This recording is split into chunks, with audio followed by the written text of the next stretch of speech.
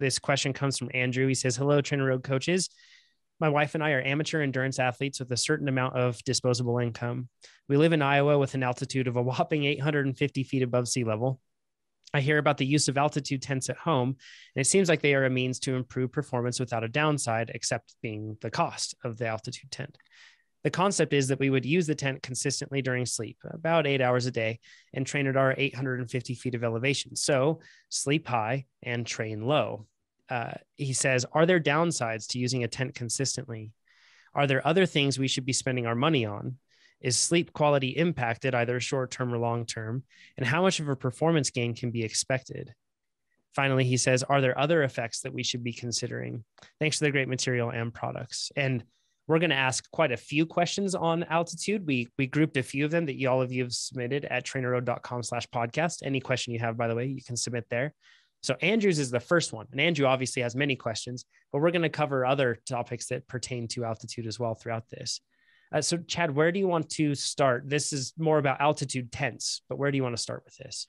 Yeah, so we are talking about tents here. So we're talking about simulated altitude training. But I think we need to understand the basics of altitude training before we move forward. And be it known, this is a topic that's very popular with researchers and athletes and coaches. So there's quite a lot of literature out there.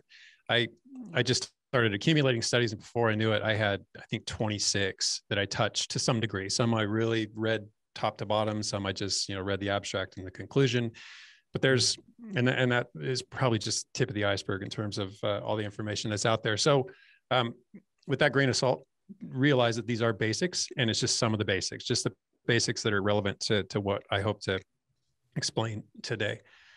So in terms of altitude training basics, I want to cover three, what I feel are very important terms, and it's two types of pressure and then concentration. So we'll start with atmospheric pressure, which is also referred to as barometric pressure because it's measured with a barometer, and it's quite literally the weight of the Earth's atmosphere.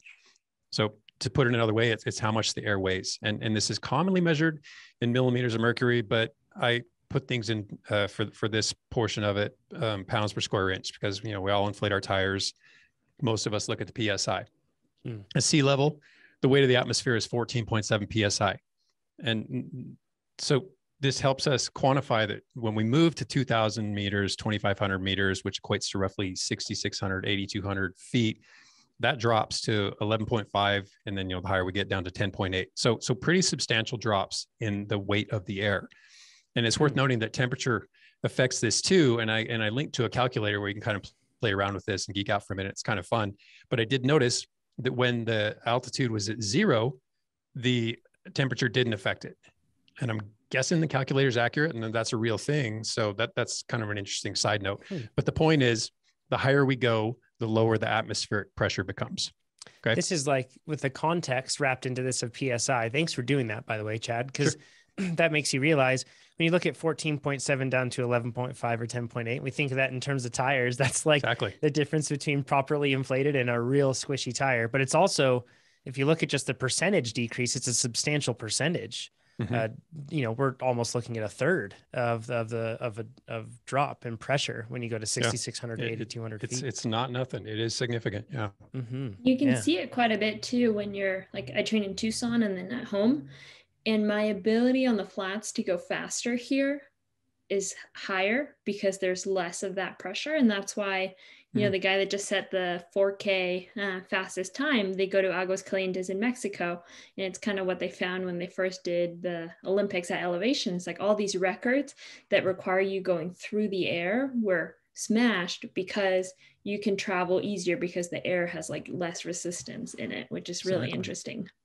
And you feel that too. It's cool. Like time trialists, especially if you're training down at sea level and then you go up high, as long as it doesn't last so long that you start to recognize the adverse physical effects of elevation, boy, it feels so cool to just rip through the air like that, Yeah, it's awesome. Super cool. Where do you want to go next with this, Chad? Okay, so now let's talk partial pressure. So that's the atmospheric pressure, and now partial pressure. So it is quite literally what it sounds like. It's part of the total pressure of all the gases in whatever volume of space. So for instance, oxygen is just one gas in the air that we breathe, and it exerts part of the total pressure in, let's say, an oxygen tent or an altitude tent. or a nitrogen house or whatever it is. Now, changes in this pressure actually change how hemoglobin binds oxygen. If you recall, hemoglobin is the protein in our blood that clings to oxygen and delivers it to wherever it needs to go. So put that another way, it's hemoglobin's oxygen carrying capacity is affected. Now at sea level, the pressure of oxygen is apparently 160 millimoles of mercury, 160. I also saw 150 quite a lot, so I'm not sure, but the point is it's there. But what's necessary for hemoglobin to be completely saturated is only 100 millimeters. So we're well beyond that. Now, to kind of shed light on why this saturation is important, there's a study back from 1999 with Dempsey and Wagner, where they noted that each 1% decrease in blood saturation, so the less saturated your blood is, the less saturated the hemoglobin is, below 95%, say you're measuring with a little pulse oximeter on your fingertip, you'll suffer a 1 to 2% decrease in VO2 max. And how accurate those numbers are isn't really the point so much as that as that pressure falls, VO2 max goes with it. So the important link between these two pressures is that as atmospheric pressure falls, so do partial pressures. Okay, so all the pressures move hand in hand. Is this why there's kind of like a sweet spot with elevation where down at sea level, you have excess pressure, you could say, and partial pressure, what we're talking about here. And then when you get to that somewhere, I think it's probably somewhere around 5,000 or 6,000 feet, right? And at that point, and I could be wrong there, but there's a point of diminishing returns where maybe you hit that inflection point of that 100 millimoles per whatever it was. 100 millimeters of mercury. Yeah. Yes, I think you might be a little high. I don't think it's 5,000. I think 5,000, the partial pressure of oxygen is, or the effective pressure, and we'll get to that, is a bit lower. So it's probably, I don't know, 2,000, 3,000 feet. I don't know what it is, but I do think you're on the right track. Oh, that's interesting. So that's why you kind of like, you want to get the thinner, faster air, like Sophia was saying, but you just don't want to cross that pressure threshold where you're actually not getting sufficient saturation of your blood. Exactly. Huh. Cool. Okay. So third and final term, real short, is concentration. And of course, we're talking about gases here, and it's real simple in that it's the percentage of gas in the mixture. It's going to total 100%. So the concentration of oxygen at sea level is 20.93%. We're going to call it 21% from here, but that other 0.07% is actually the trace gases that are mixed in there, because the other 79% is actually nitrogen. So when we think we're inhaling, an oxygen-rich mixture of air, we're actually inhaling a nitrogen-rich. It's just the oxygen that we're concerned with. Okay, so with all this in mind, we have some understanding of barometric pressure, atmospheric pressure, partial pressure, and concentration of gases. Now let's talk about how, as we ascend, when the barometric pressure gradually decreases, so do the partial pressures. They go with it. The air actually gets, as we often put it, thinner. It's less dense. It is lighter. It weighs less. So what's important here is though the pressure changes, the concentration of gases does not. So oxygen concentration is still 21%. There's just less air. It's less dense. So the oxygen molecules are farther apart.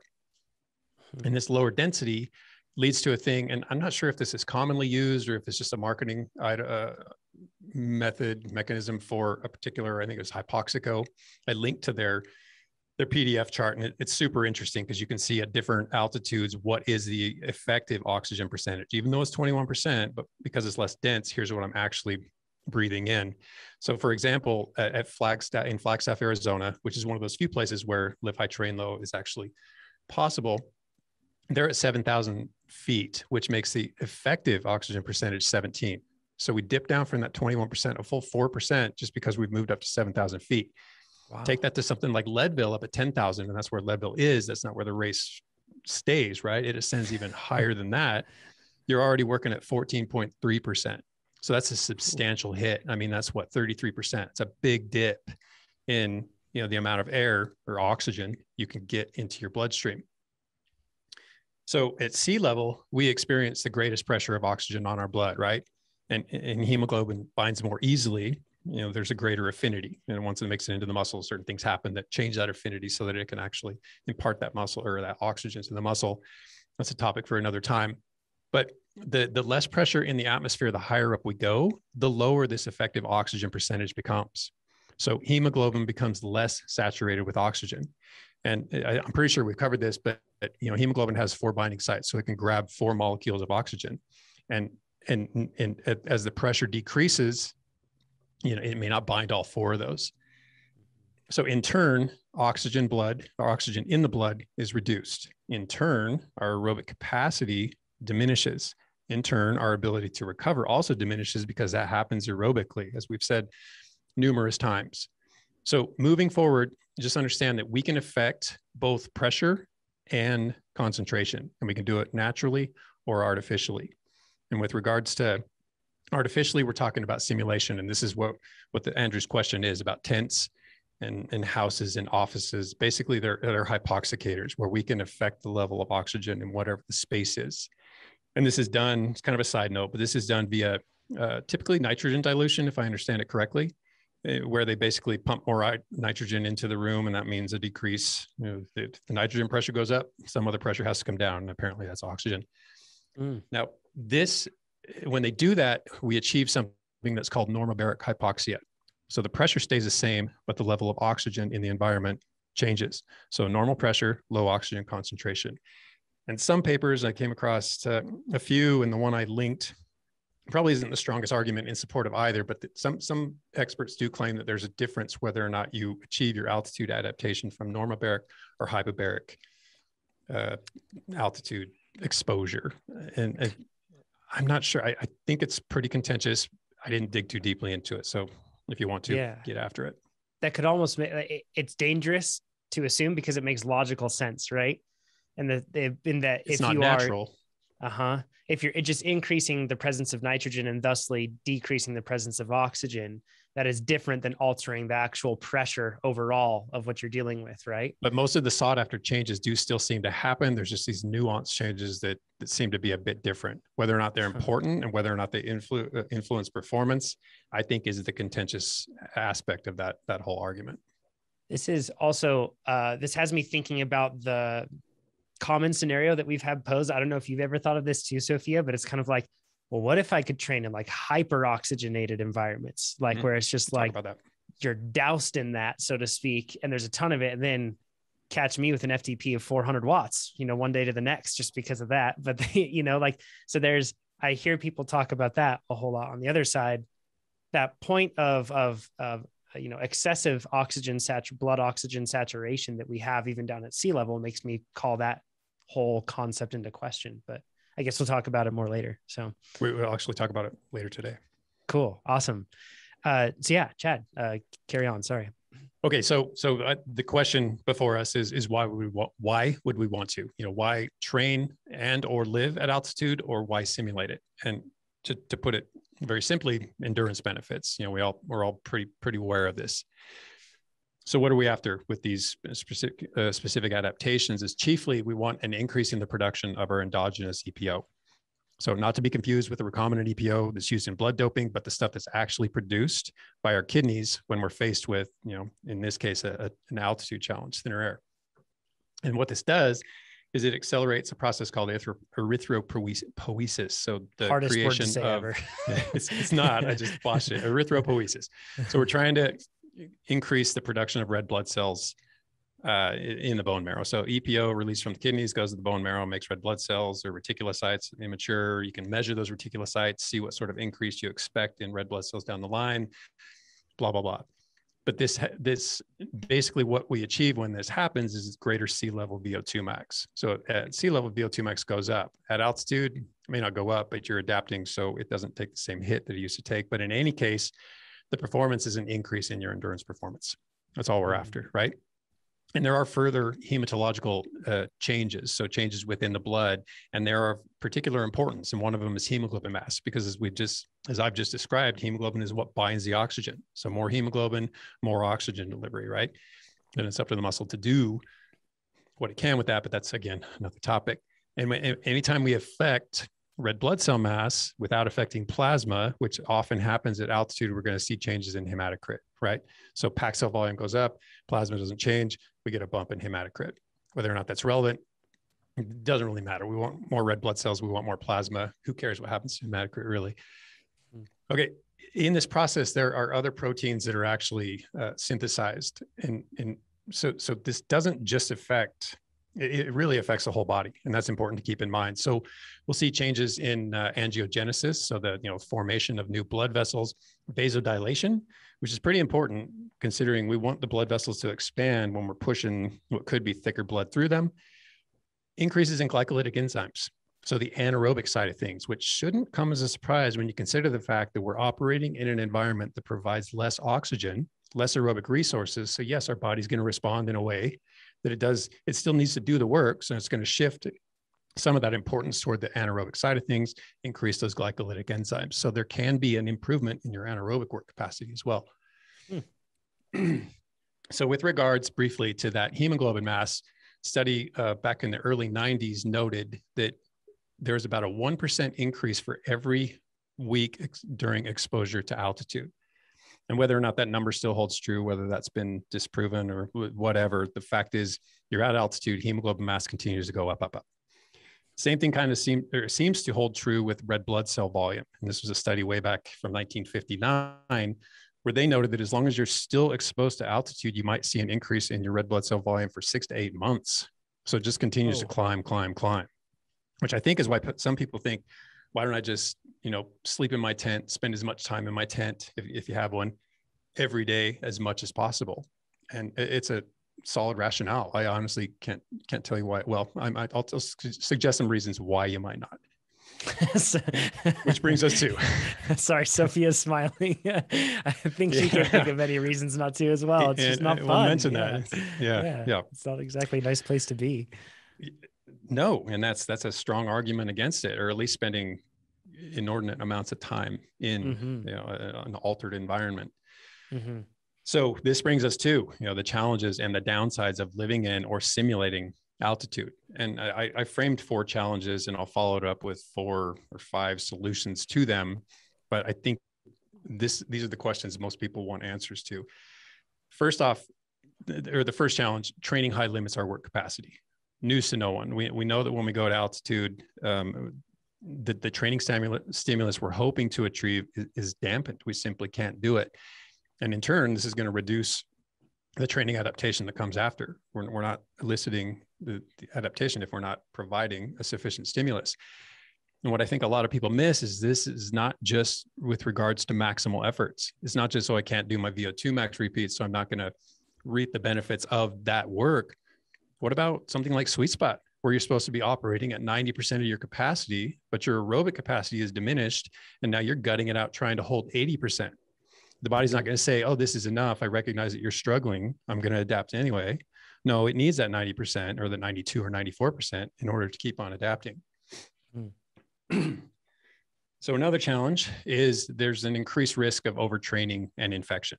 So anytime we push into overtraining, infection, the risk of infection climbs. And this is for the simple reason that this is another stressor. So, and that in and of itself is worthy of concern, but we also need to recognize that additional stress can come at the expense of additional training stress.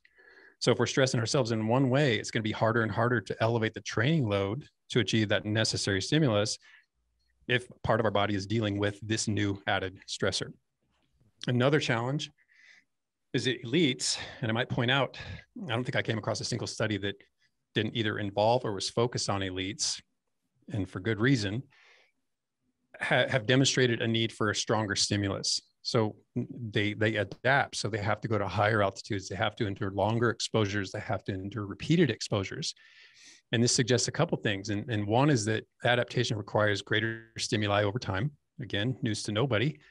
And secondly, and this is a bit more encouraging potentially, is that those sensitive to altitude might derive more of a stimulus more easily. So if you're a lowlander and you go to altitude and you fall apart, stands to reason that if you're a lowlander who falls apart and you go to altitude, the stimulus is there. The adaptation is beckoning. So here's hoping. And it's more conjecture than anything. I didn't find any research to back that up. Okay, fourth challenge is logistically challenging. It just is. And it doesn't matter if you're living or simulating. It's a hard thing to do. And it's especially hard in the light of the consensus on the requirements for the effective dose of altitude exposure. So this is the agreement across studies. And I looked at some 25 papers. Some of them were meta-analyses. Some were reviews. most of it was summed up really nicely in Randall Wilbur's paper from 2007, where he said that the minimum altitude was 2,000 meters, which is about 6,600 feet. And then they put the sweet spot in the 2,000 to 2,500 meters, which is 6,600 to 8,200 feet.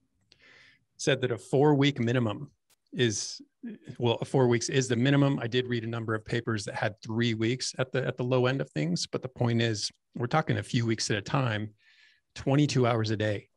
And he put the low end, or he didn't put, but other studies put the low end down to greater than 12 hours a day. That's still a lot of time that you have to do this for 3 weeks, 4 weeks on end. He did note in a later paper, Randall Wilbur, that when it comes to simulating altitude, 12 to 16 hours a day might actually be as sufficient in terms of achieving similar erythropoietic effects, but you have to do it at a higher altitude. So he shifted that sweet spot from up to 2,500 to 3,000 meters. So a 500 meter bump. And then all of them seem to agree pretty widely that some form of train low has to be incorporated. You can't do your training at altitude. You might be able to do some of it, but the stimulus has to be derived in an oxygen-rich environment. Sophia, you mentioned that you train in Tucson, usually during the winters, right? And then you relocate up to Utah and you live up there. What sort of differences do you feel in terms of like a perception when you're doing your training, or do you have to drop your power down? How does that work? Yeah, like I think in Tucson this year, my FTP was like 270. Probably got right at the end as I was leaving, closer to like 275. And then I come to sea level and it goes down to 250 or to altitude, and it goes down to 250. And it's really hard mentally, especially when I'm doing all those accelerations and like VO2 work. Like at sea level, above 300 watts accelerations, no problem. Like I just have this idea that I have to be above 300 on all my accelerations, and I come here to sea level or altitude, and it's really, really hard. And I think it takes me about 4 weeks to start to feel better. I never feel great at altitude. Like I don't enjoy doing VO2 work at altitude. I think it's should be illegal. But yeah, it takes me a month. But then, someone like Keegan, for example, who he grew up in Park City, and, because I have been in altitude since I was in college, on and off, but he's grown up at altitude, and he comes here and he's able sometimes to produce higher power here than at sea level. And I think it goes back to that. He's been at altitude for so long that he needs a way higher stimulus. So his baseline for altitude and where his FTP is able to change doesn't follow the ramp that most people would follow. Mm-hmm. So that's why he thinks altitude is not real. And I'm like, man, I'm dying out here. It's not, it's not fun. But yeah, I think it's and everybody's different. And I think every year I come back, it gets a little bit easier, but it's still marginally easier. It's a lot of hard work for sure. Sophia, I think you just touched on 5 good points that I'm going to make. So way to drive it home in advance of what I'm about to share with you. So with regards to these challenges, let's look at some solutions, or at least some workarounds. So back to that first challenge where we note that training high limits your work capacity. Well, what we're talking about, train low. So live high, train low, train in an oxygen-rich environment at or near sea level, sleep and recover at altitude. And this is geographically challenging. That's recognized. There are some places where you can do it, but in most cases, it's not really on offer. So another possibility to this first challenge is to live high and train high, but train high with supplemental oxygen. And this is referred to as hyperoxic training. That's what Jonathan just touched on earlier. And these studies are old. I know they've done more recent ones, but there's something there. It's at least worth looking into. A 1985 study by Powers, they enriched the oxygen concentration to 26%, so about a 5% bump, and they used highly trained athletes. And they basically reduced the oxygen saturation down to 92%. And when they did so, they saw increases in VO2 max. Unfortunately, they couldn't get some athletes to plummet to that low oxygen saturation level. And they didn't respond. So a little little bit of an issue there. But this study, it wasn't this study, it's probably other studies, used everything from 30% to 70% oxygen concentration. And it quite simply allowed greater performance, and in a lot of cases led to increased performance. That's got to feel amazing too. Like just being in that environment. Probably, because a study just a few years later in 1993 by Chick and colleagues had athletes, I can't remember what the level of the athletes was, but they did 8x5 at 95% of their max workload. Did this for 4 weeks, and they were operating at an altitude of 1,600 meters. So basically 5,200 feet. So kind of Reno-ish, really. And they used 72% or 70% oxygen concentration, which is enormous. I mean, that's tons of oxygen, which, I mean, there's so many questions to be asked in that case. Like, I mean, can the muscle even, what does it even do with that much oxygen? How do you bind that much oxygen? I can't make sense of it. But what was interesting is that they couldn't do 10 minutes of this work. I mean, this is a 40-minute workout. I think they did a couple times a week, maybe 3 times a week over 4 weeks. Without the supplemental oxygen, they couldn't even do it for 10 minutes. Whoa. So that oxygen was absolutely necessary. And I really feel like placebo breaks down over the course of workout after workout, week after week. So there has to be something there. Chad, can we dwell on this really quick? And I'm probably going to ask you questions that you don't know the answer to. So, but just the same, wouldn't that cause a significant toll on the muscle itself? I would think, like working at such a greater amount, producing much higher work than what it's used to. Well, that's the point of it. And that's the stimulus that's the strong stimulus that they were hoping to achieve. Yeah. Question is, the soreness was crazy, like thereafter, I'm sure that you perhaps felt worked. Perhaps, I don't know. I mean, if it's fueled well, these aren't high force contractions. They're not eccentric contractions. I don't even know that the muscle breakdown would be that big of a concern. Yeah, but I did link to both the studies if anyone wants to dig a little deeper. Unfortunately, when studies start to lapse into the 20, 30, 40 years old, they weren't performed with the same level of stringency that's required these days. So some of those details may not even be available. I linked to those studies, and all the studies you've mentioned so far in the live chat. We'll also put them into trainerroad.com/forum. Again, this is episode 323, so you can go through and find all the links to the studies that Chad's mentioning so far. This is like the most fascinating idea. I actually think I remember Nate mentioning that he participated in a similar study at UNR on a treadmill. He probably did.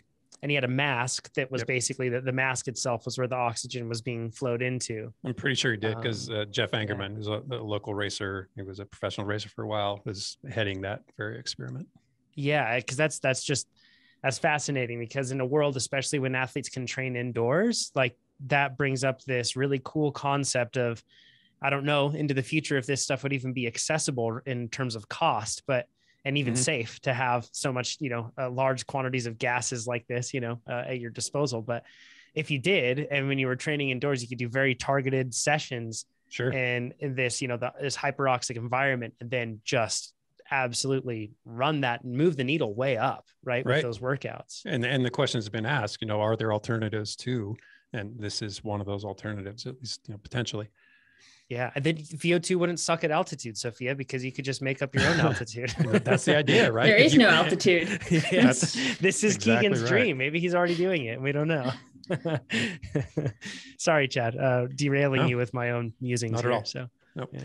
So back to that second challenge, which, it considers that there's an increased risk of overtraining and infection. In this case, repeat altitude exposure. So they go more frequently, but they go shorter. And the people who stand behind this or have researched it and are finding that there may be something there, say that there's a clear superiority in that these shorter, more frequent exposures are a number of things, one of which is less fatiguing. They allow athletes to maintain a higher training quality over the time because they're not up there for as long. And, I totally lost my place.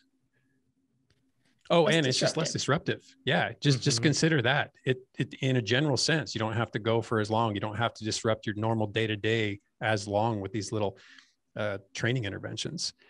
And it becomes really interesting. There's actually evidence of quicker acclimatization upon repeated sets. So you do these short camps, and the next time you go up, you acclimatize a little more quickly. And they're using this term hypoxic memory, and it actually has a number of implications that they point out. One is that shorter duration camps can be equally effective as the long camps, assuming they're repeated more frequently. Non-responders are given an opportunity to eventually respond. So every time I see that term non-responder, it makes me cringe because I don't think that actually exists. I think it's just a matter of finding the dose that creates a response. But that aside, these people who are tough to gain a response from, Keegan might be a good example, need to repeat the camps such that they acclimatize more rapidly, spend more time acclimatizing further, I guess, so that eventually they do reap a benefit, that sought after benefit. And then another is, just that, a method to maximize the response in elite athletes. They go again and again and again. And this is what's commonly used in the really high level teams. I think more and more they're shifting toward shorter camps that are repeated more frequently. Sometimes they'll see 8 camps a year, whereas before it was like, I think typically 1 or 2 camps prior to something like a grand tour. Yeah, it was more common to see in the off season, so to speak, or the base season, to do a big chunk at altitude and then maybe do one thing before a grand tour on the roadside. Yeah. But now, as you saw with, I'm thinking of Vanderpool in particular, I think that he did like 3 or 4 this year where he was up there for like a week and then, or, somewhere around a week to 2 weeks and then back down and repeat.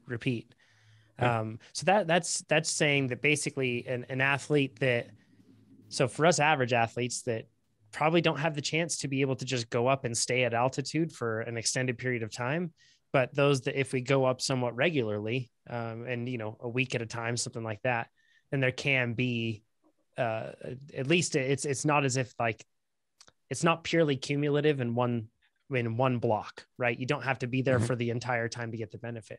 That's much more accessible for us athletes, right? Yeah. Yeah. And that's seems to be where things are veering. So I have a feeling a lot more research, it might be out there already, but if it isn't, it's going to start to crop up more and more. That third challenge we kind of covered with that one right there. So let's skip to the fourth one, which was that it's logistically challenging. So, simulate altitude. And I recognize that's not going to do away with all the logistical challenges that come with it. I mean, there's still things you have to do for so many hours a day, for so many days a week, for so many weeks in a row. It's still challenging, but at least you don't have to travel, right? So now you simulate altitude, and this is what's termed normobaric. So the pressure is still the same. We're not hypobaric. We're not going up to lower pressure, lower oxygen. We're staying at normal pressure, lower oxygen. And this is basically what altitude houses or altitude tents do, is they decrease that oxygen concentration. So the pressure at the low altitude stays the same, but the percentage of oxygen is reduced. And, given that, assuming that they experience enough exposure to this hypoxic situation, eventually those adaptations take place. But even living in a tent, that's a challenge in and of itself, right? Exactly. Yeah. And it's still going to be disruptive to some degree. So you just have to decide, is this level of disruption something I can accommodate in hopes of achieving, I'd like to say a promised benefit, but it's not. So we're going to talk about a couple of those things right now. Yeah. Yeah. Because, and for those that are wondering on the I guess how that works, now some tents are offering things that are basically like a head bubble, so to speak, that you can put over that kind of goes over your shoulders more or less. And then you can use that. You can do one that is more like a bivy, almost like a small, like a large sleeping bag, I guess I'd say. And then you can get one that covers like a whole tent, or like kind of like a drapes over to create a room. And I'm saying this in air quotes. Yeah. Or I guess theoretically you could probably seal your whole house and do it that way or something. Your house, I've seen images of offices where they have their little workspace that's in a booth. So, you work 8 hours a day and you can simulate altitude in that space. And then you go home and you sleep in a tent. That's, potentially 16 hours a day. Wow. Which is within that range of what's recommended. That's just a lot to go through, a lot of expense. It absolutely is. Sleeping in that thing too, it's got to be really uncomfortable, which might compromise your sleep enough to actually kind of leave you not getting benefit. Sleep's an interesting issue. We'll get to that briefly, but we will cover it. Okay, so let's talk about some not random, but disparate, going to come from a lot of different directions here, considerations concerning altitude adaptation. First of which is probably the most important, and that's endurance athletes already have the deck stacked favorably.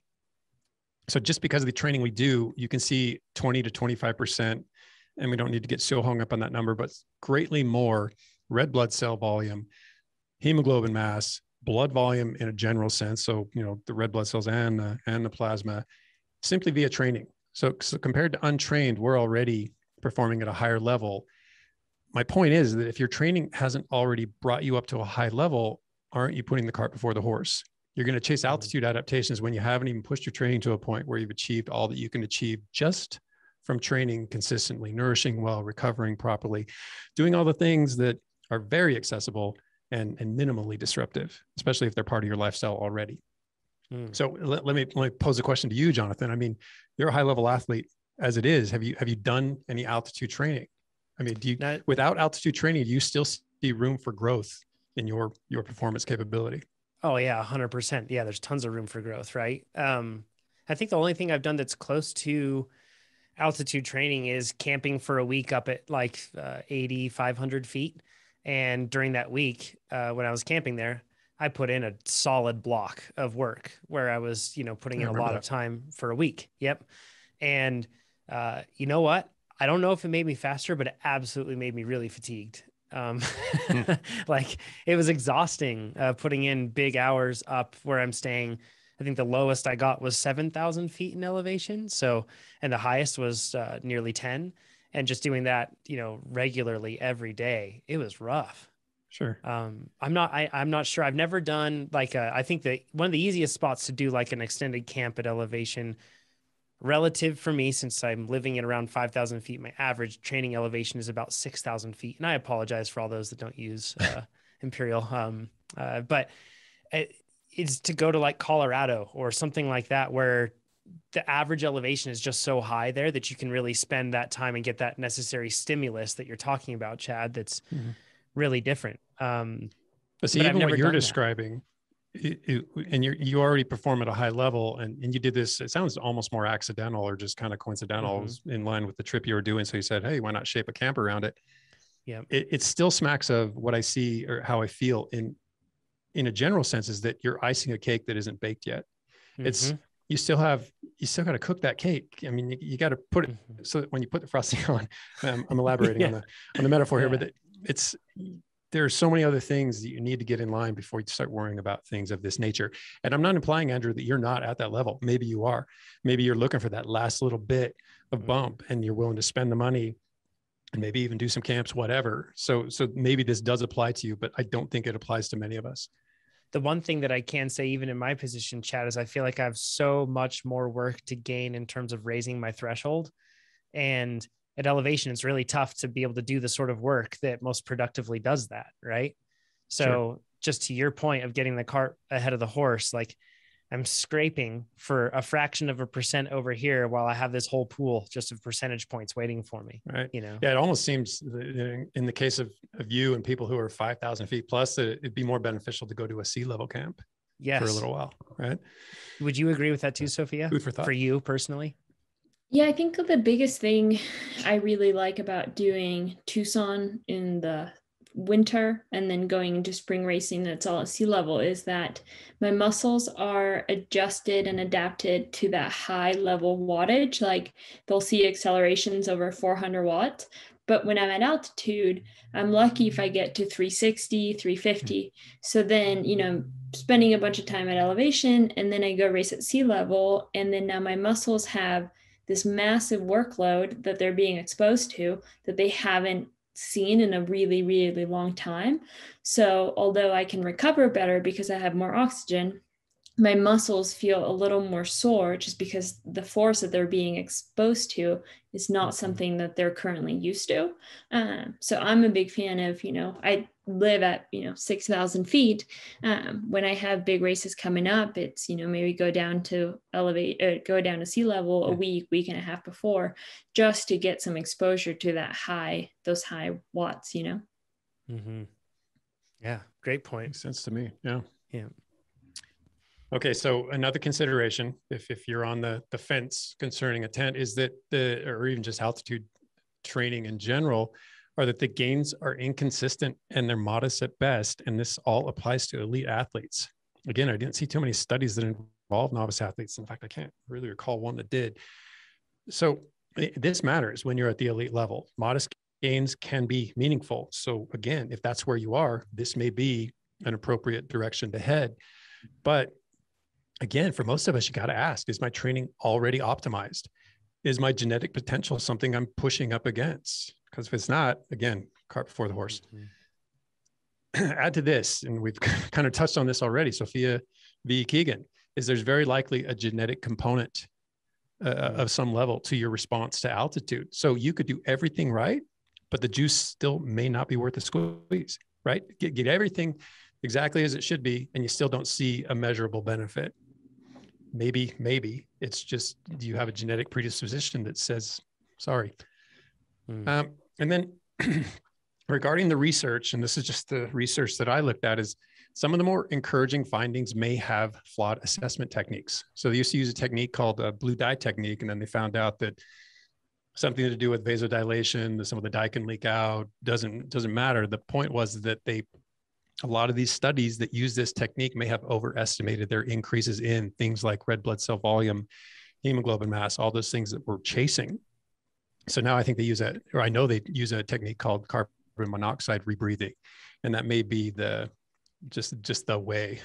I don't know, but I do know that older studies have been called into question because of certain limitations.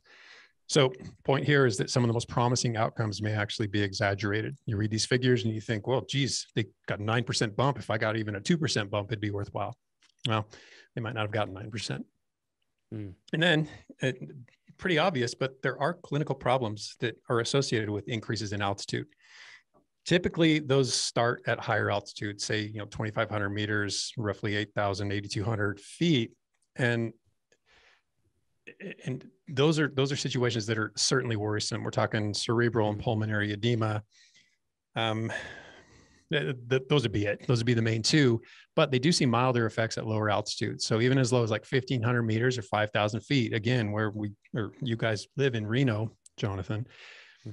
But even then you can see these mild effects such as acute mountain sickness. And I'm sure you've heard of this and you think no big deal. Well, it kind of is, especially if you're trying to train, you've ascended to altitude and now you're basically dealing with a daily hangover to some degree. It's not favorable. So you kind of have to bank that, keep it in mind. Now, a little apart from the doom and gloom that I just presented, let's just look at, should you decide that you're going to pursue altitude adaptation, certain things to keep in mind. One is that iron supplementation can be really crucial to altitude adaptation. I mean, you're not going to get an increase in hemoglobin mass if you're iron deficient. It just doesn't work that way. So, Sophia, I think we talked about this. When you do any altitude work, do you actually supplement your iron? I used to, and then I got some blood work done maybe like 4 years ago, and I had just gone from altitude to sea level, so I got tested in California, and I was taking supplements, and I cook with cast iron, and my iron was through the roof, and my doctor was like really worried. She was like, you need to stop. So I'm not sure. I should probably go get retested because I'm not sure if that was so high because I had just come from a really big change in elevation, or if my body just really took all the iron that it could. But I think, when you're supplementing with things like this, that too much could be really bad for you. It's really good to make sure that you're getting blood work done and getting that feedback. Absolutely true. And that's a very good point. So should you decide you are going to supplement with iron, I mean, small doses, probably not a big deal, probably emphasis, but a lot of these studies recommend pretty high doses in preparation for and exposure to altitude. And that's a bit of a gamble to just slam them in the system and hope for the best. So there's going to have to be some level of monitoring, right? And another point is that low training, when we talk about live high, train low, it doesn't have to be sea level. There were a number of studies that were done at heights as high as 1,250 meters, which is still 4,000, 4,100 feet, which brings that effective oxygen concentration down about 3 ticks to 18%. Still really good results. So they were living high at I don't know how high, but they were living high and they were coming down to altitudes that weren't sea level at all. 4,000 feet above, still seeing good results. So don't think that if you're going to employ a live high, train low modality, that if you can't get down to sea level, it's a waste of time. And then finally, some authors strongly believe in altitude training periodization, that you periodize it like anything else, that you keep the training at altitude in line with the training that you're doing at sea level. And I think there's a lot to this.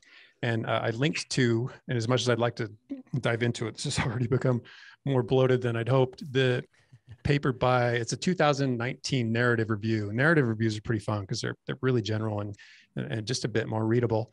Inigo it's Inigo Hika.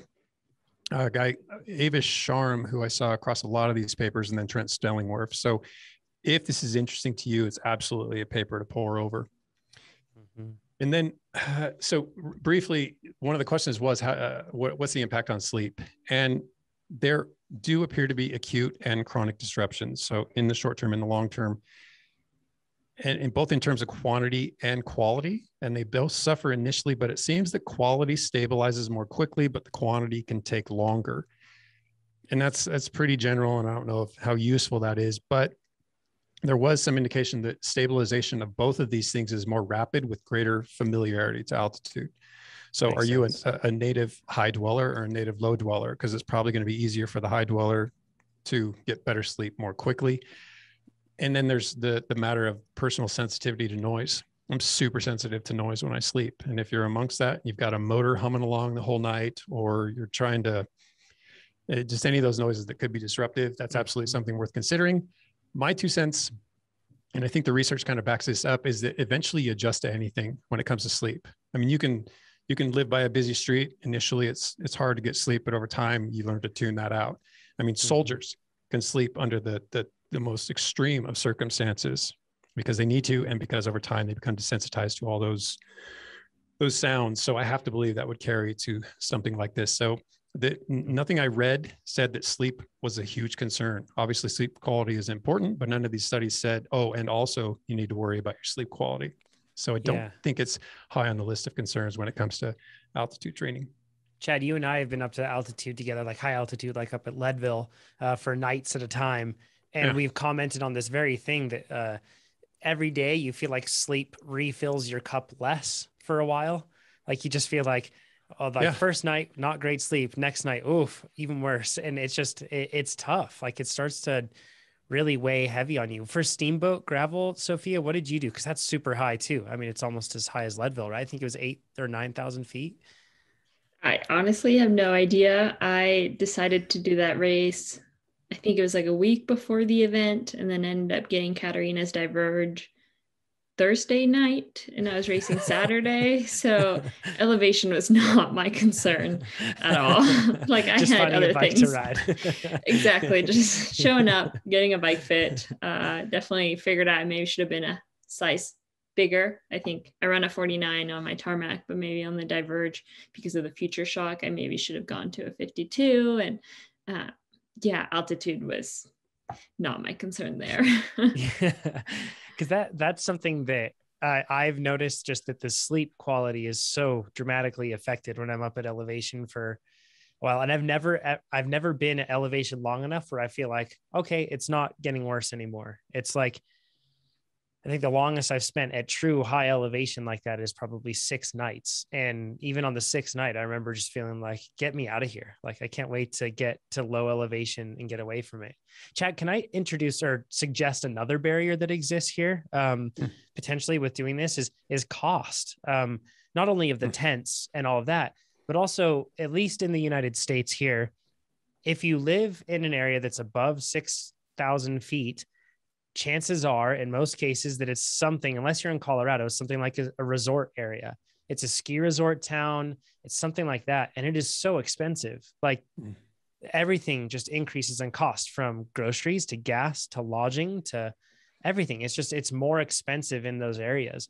So that's another thing and it's actually kind of like a gripe of mine that I have with like putting a national championship up at high elevation, is like, not only is this physically a barrier to many, but it's also financially a barrier to so many, because how can you expect people to just increase their cost of living while they're already having to pay for the cost of traveling to the event and registering for the event and everything else? And then you have to increase that even more. I mean, that's a really good point. It does seem really unfair to just put national and world level events at high altitude and expect everyone to just shoulder that cost.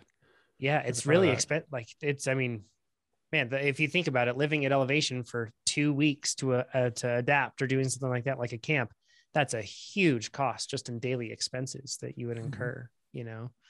And they're beautiful places. They're great to be there. Don't get me wrong, but they have their cost, like very literally. So, yeah.